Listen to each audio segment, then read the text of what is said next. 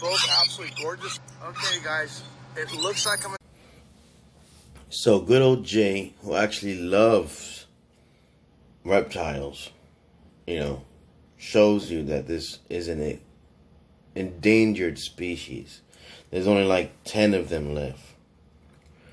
What is Iguana Man doing? He's supposed to be taking care of the animals and transporting them safely to other places when Jobs give an opportunity to give him like $700 to get rid of all the iguanas there, to relocate them safely. He makes cheeseburgers out of them. Iguana cheeseburgers. Check it out. This is ridiculous, man.